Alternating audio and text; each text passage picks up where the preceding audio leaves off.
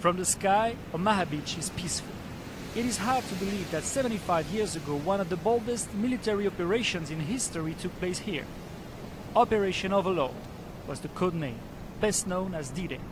Thousands of Allied troops and military equipment arrived on French shores from the air and from the sea.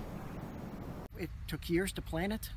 There were probably thousands of maps, thousands of decisions made. It was incredibly complicated. I'm not sure that we could repeat it today with all the technology that we have.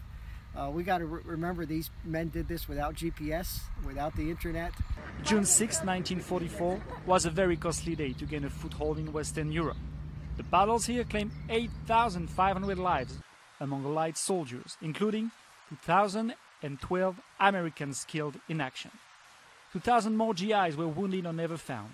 To honor this sacrifice in Normandy, land was given to the United States to establish the American cemetery in Colville-sur-Mer. French people are still thankful 75 years later. C'est comme si c'était hier, c'est l'histoire de notre famille, de moi, mes grands-parents. It is like yesterday. It is the story of my family, of my grandparents. And today, I know the price for my freedom. Without these young men buried here, I do not know who I would be.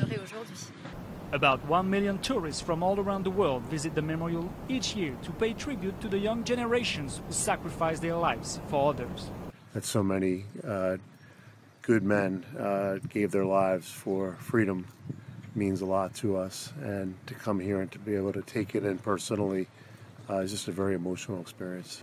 As Europe battles new divisions, President Donald Trump visited these grounds to honor those who made the greatest sacrifice in the name of returning the continent to the free world.